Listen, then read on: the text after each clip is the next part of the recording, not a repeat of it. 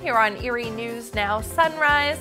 Yeah, this morning's traffic report is taking a bit of a break. We're going to be not looking at the roads, paying more attention to the cars that drive over the roads, and specifically the interiors of those cars. Yes, these are tips I need to pay attention to this morning. Kara Jeffers talking with a local car detailer to get ahead on some car detailing insider tips.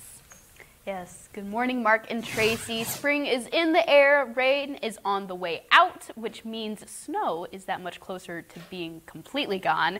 People are often tackling their houses that they hibernated in all winter long in that spring clean frenzy, but how can you take care of your car? After months of salty winter roads, spring brings an uptick in interior car details.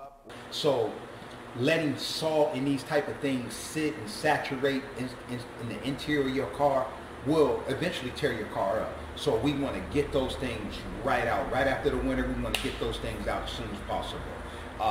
And at the same time, you're clean, you're sanitized, and you're protecting your investment. For a vehicle with normal wear and tear, detail jobs can start around $150 and take between 3 to 6 hours to finish.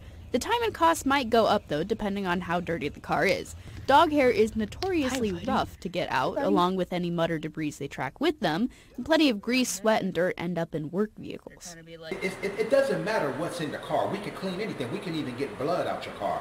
What matters is the length of time you go without a detail. That's why I recommend to my customers that you get a detail after the winter and then you get a detail before the winter. Now, if you want to spot clean in between more in-depth details, Hooks says you should avoid dash shiners like Armor Guard, as they only attract more dirt.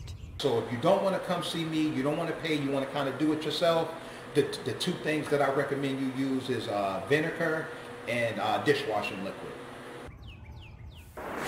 Hooks says his detailing schedule isn't too full right now, but he expects appointments to book up in a few weeks and stay booked for a few months. Michael's Car Care, which is at a new location on Peach, takes his appointments 7 days a week and offers drop-off and pickup services. Mark, Tracy, back to you.